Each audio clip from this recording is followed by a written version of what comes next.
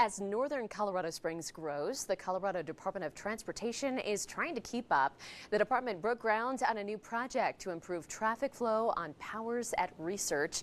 Boy, does it need it. CDOT is replacing the traffic signal at that intersection with a diverging diamond interchange, meaning Powers will bridge over Research.